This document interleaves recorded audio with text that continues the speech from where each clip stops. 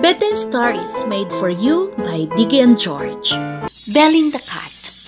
There was a small village with houses made of mud. Hundreds of mice lived in these houses.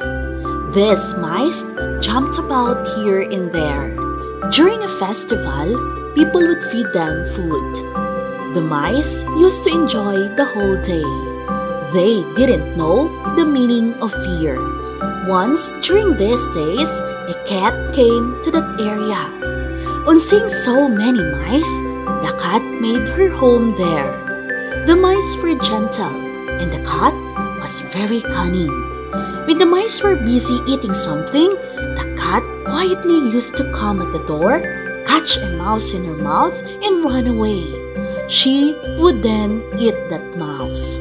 As the days went by, the number of mice were decreasing. The mice were worried, and they didn't know when the cat would bounce on them and from which direction. They just started running on seeing the cat. The cat still managed to catch at least one of them. The mice then called a meeting to come up with a plan and save themselves from the cat's terror. All the mice gathered for the meeting and started to look for an idea. One of them suggested to tie an anklet on all 4 feet of the cat.